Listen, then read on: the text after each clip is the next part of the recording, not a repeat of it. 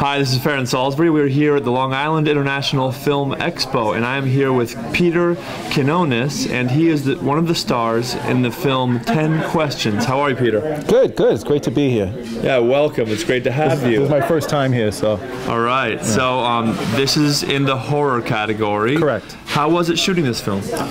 Very intense, very long, but very well worth it. It took us, I don't know how many months, but to see the finished product, I'm very excited about it. You know, to see it on the big screen, I'm even more excited. So. Great. And is this your first day at the festival? We've been here a couple days. This is my first day, yes. Oh, great. Well, welcome. Thank you. Thank you so much. So you said you were working on a pilot right now. Can you tell me a little bit about that?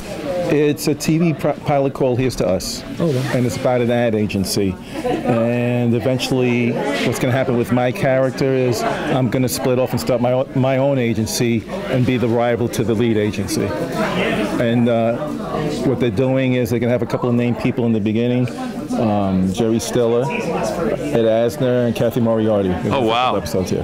Very cool. Yeah. And you also do theater. Correct. So Correct. What is going on with your new play? It's called The Prodigal's Daughter. This can be shown at Manhattan Rep Theater in Manhattan. Oh, Manhattan Rep. Yes. It's a great theater. Thank you. Thank you. It's right in Times Square. And I play one of the supporting roles, and I'm going to be playing the role of God. Oh, a modest role at that. My biggest role ever.